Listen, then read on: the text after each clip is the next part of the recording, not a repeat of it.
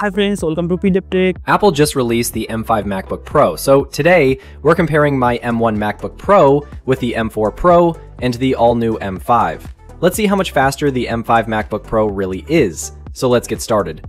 Apple claims the new M5 MacBook Pro is up to 6 times faster than the M1 MacBook Pro in LLM performance, AI tasks, 3D workloads, AI audio, gaming, and code compiling. So let's see how much faster it actually is compared to my M1 MacBook Pro. Let's start with the visual look. Look-wise, it is exactly the same as the my M1 MacBook Pro as well as M4 MacBook Pro. Here you can see it has the same HDMI port, Thunderbolt port, and SD card slot on one side, and on the other side a MagSafe charger, 2 Thunderbolt ports, and a headphone jack.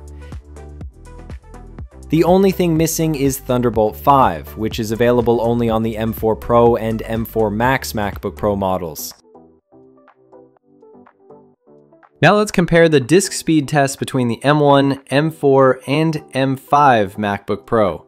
Let me run the Blackmagic disk speed test on my MacBook Pro. Here you can see on my M1 Pro 16-inch, it reaches around 6,000 megabytes per second write and about 5,000 megabytes per second read. Now let's take a look at how much faster the M4 and M5 MacBook Pro models are. As you can see, the M4 is around 5,000 megabytes per second for both read and write, while the M5 reaches 6,646 megabytes per second read and 6,369 megabytes per second write, which makes it roughly 24% faster in read speed and 8% faster in write speed compared to my M1 Pro MacBook Pro. And it also outperforms the M4 Pro MacBook Pro by about 12% in read speed and 4% in write speed.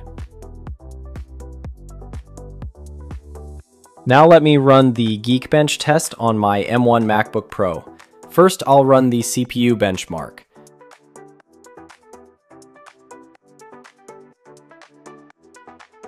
As you can see, the temperature barely reaches 60 degrees.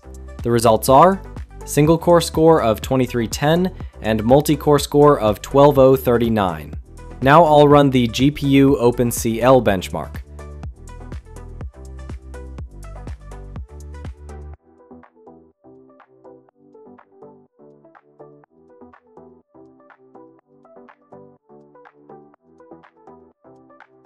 The score is 412080.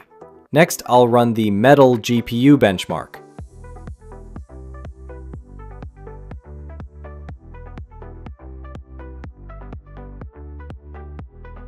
The score is 79801. Now let's see how much faster the M4 Pro is. It gets a single core score of 3846 and a multi-core score of 22363. For GPU, it scores around 70,000 in OpenCL and 112,140 in Metal, which is way faster than the M1 Pro. Now let's check the M5. The single core score is 4263, which is even higher. The multi-core score is 17,862, and the Metal score is 76,278. So overall, the M4 Pro is about 62% faster in single-core performance. The M5 is around 80% faster in single-core performance. In multi-core, the M4 Pro is around 116% faster, and the M5 is about 73% faster. For Metal GPU performance, the M4 Pro is around 76% faster, and the M5 is around 20% faster compared to the M1 Pro. Now let me test the browser performance with Speedometer 3.1. Let me try it on my M1 Pro MacBook Pro.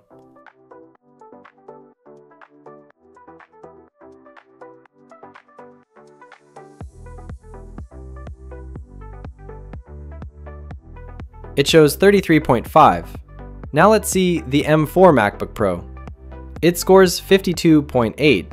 And now M5 MacBook Pro comparison number, which is way faster, it scores 61.75.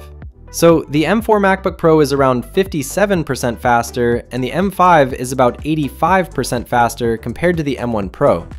Now let's see the actual real-world performance on the M1 MacBook Pro.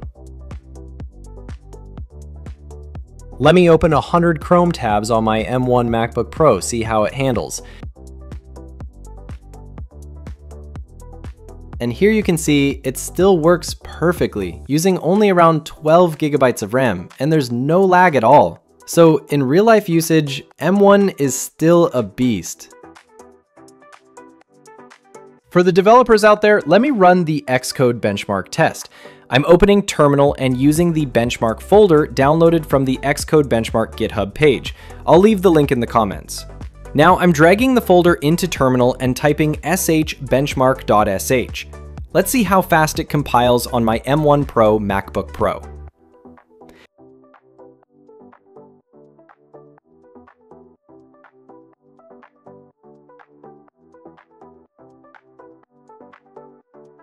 And here are the results. It took 188 seconds to complete. Now let's compare that with the M4 Pro and the M5 MacBook Pro. The M4 Pro finishes the same test in 121 seconds, and the M5 completes it in 145 seconds. That means the M4 Pro is about 36% faster, and the M5 is roughly 23% faster than the M1 Pro. So in real-world development workflows, the M5 improvement isn't huge. If you already own an M1 Pro, like I do, you can still comfortably use it for Xcode development. Now let's take a look at the Cinebench benchmarks. First, I'm going to run the Cinebench GPU test on my M1 Pro MacBook Pro.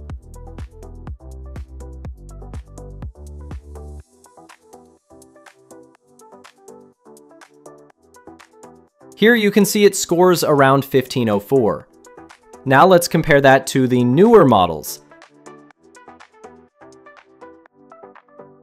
The M5 scores about 5768,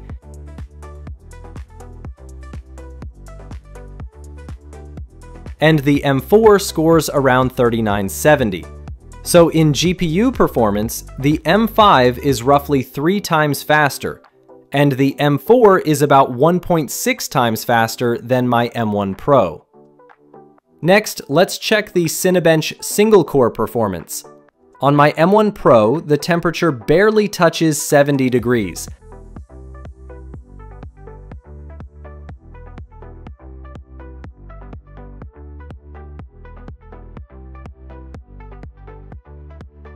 And the single-core score comes in at around 101. Now comparing that with the new machines, the M5 hits 198,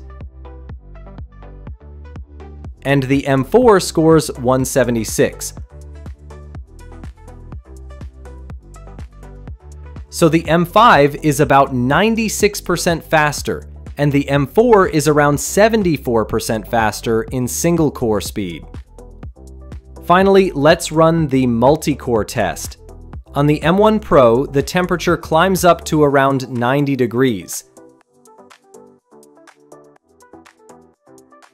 And the score comes out to 788. Now looking at the newer models, the M5 scores 1164. And the M4 scores 962. So the M5 is roughly 47% faster, while the M4 is about 22% faster in multi-core performance. Now let's jump into some real-world performance tests on my M1 Pro MacBook Pro and see if this machine still holds up today. First, Photoshop. You can see it opens super fast. No lag when zooming in or out, even on a large 5000 by 2000 pixel file. And the export? Done in just a couple of seconds. Still crazy fast for a 2021 chip.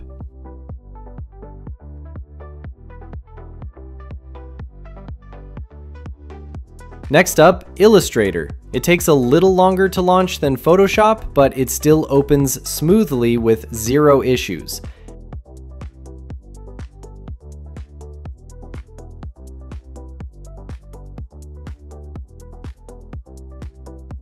I exported a 5000 by 5000 vector file, and again, it handled it instantly.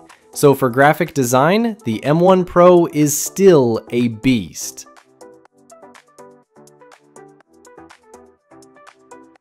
Now, Figma, UI UX designers, this one's for you.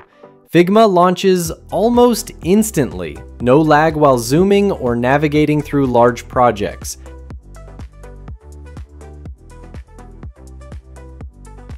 I exported 37 full-size web pages and it finished in just a few seconds. Honestly, that's impressive for any laptop.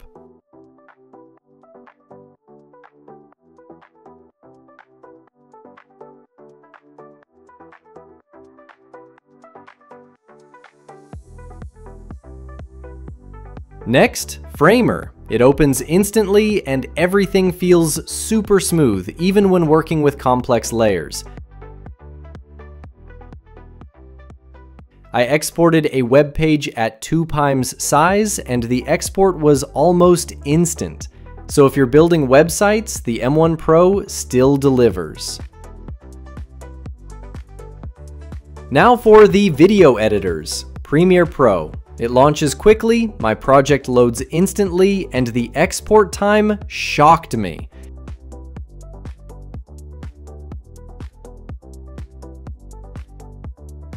This 2.4-minute clip finished in just 1.8 seconds. That's insane speed for an older Mac.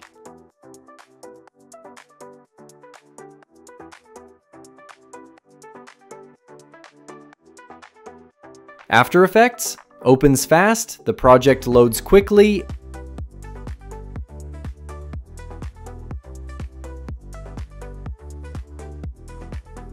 and even a complex animation rendered in only 2 minutes. For motion graphics work, the M1 Pro still holds strong. So in real-world everyday use, design, UI UX, web building, video editing, motion graphics, the M1 Pro is still a very capable machine. If you already own it, you don't need to rush for an upgrade unless you want those big benchmark numbers or you're hitting limitations in heavy workloads. Now let's break down the actual on-paper differences between the M5, M4 Pro, and M1 Pro MacBook Pro. All three have different chip designs. The M5 and M1 Pro both come with 10 CPU cores, while the M4 Pro is the only one with a 14-core CPU, giving it a noticeable edge in multi-core workloads.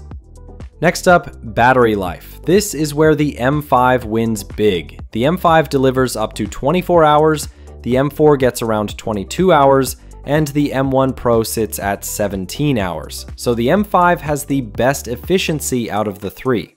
Now let's take a look at the CPU architecture. The M5 uses 4 performance cores and 6 efficiency cores.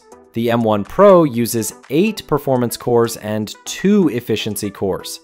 The M4 Pro uses 10 performance cores and 4 efficiency cores. So even though the M5 has fewer performance cores, it's much more optimized per core. Next, memory bandwidth. This is one of the biggest differences. M5 equals 153 gigabytes per second. M1 Pro equals 200 gigabytes per second. M4 Pro equals 273 gigabytes per second. So the M5 actually has the lowest memory bandwidth, even lower than the older M1 Pro, and nowhere close to the M4 Pro. Moving to the display, all three have the same Liquid Retina XDR panel with ProMotion, but the M1 Pro is limited to 500 nits SDR brightness, while both M4 Pro and M5 reach 1000 nits SDR, which is a huge jump for outdoor use. Camera also gets an upgrade. The M1 Pro has a 1080p FaceTime HD camera, while the M4 and M5 get the newer 12 megapixel center stage camera. For audio, the M5 and M4 also support HDMI audio output, something the M1 Pro doesn't do. Now a surprising downside, wireless connectivity. The M5 MacBook Pro only supports Wi-Fi 6E and Bluetooth 5.3. Meanwhile, the M5 iPad Pro actually supports Wi-Fi 7 and Bluetooth 6, which makes the laptop feel outdated in comparison. Another drawback, the M5 still does not include Thunderbolt 5, which is available only on the higher-end M4 Pro and M4 Max models. The M5 keeps regular Thunderbolt 4 ports. Finally, let's talk pricing. The new M5 MacBook Pro starts at $1599, which is solid, but if you want a budget option with almost the same CPU and GPU performance, the 15-inch MacBook Air with M4 is an amazing deal at $1199. You get a bigger display, the same 4 performance cores and 6 efficiency cores as the M5, and the only real differences are lower memory bandwidth, 120 GB per second, and a 60 Hz display instead of 120 Hz. For the price, it's honestly a great alternative. Alright guys, that's the wrap up of the comparison between M1, M4 and M5 MacBook Pro. So what do you think? Are you planning to upgrade to the new M5 MacBook Pro, or are you sticking with your M1 Pro or M4 Pro? Honestly, the M5 brings some huge upgrades: faster single-core performance, better Xcode build times, higher browser scores, and really strong real-world responsiveness. But is it worth the upgrade for you? Or would you rather save money and go for the M4 Pro or even the cheaper M4 MacBook Air? Let me know your thoughts in the comments. I'd love to hear what you decide. If you enjoyed this video, make sure to like, subscribe, and hit the bell so you don't miss my next one. Thanks for watching, and I'll see you in the next video. Bye!